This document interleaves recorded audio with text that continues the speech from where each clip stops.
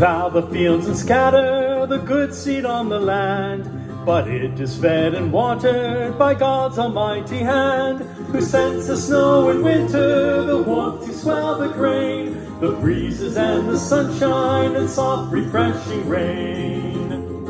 You only are the maker of all things near and far. You paint the wayside flower, you light the evening star. The winds and waves obey you, by you the birds are fed. Much more to us, your children, you give our daily bread. We thank you, our Creator, for all things bright and good.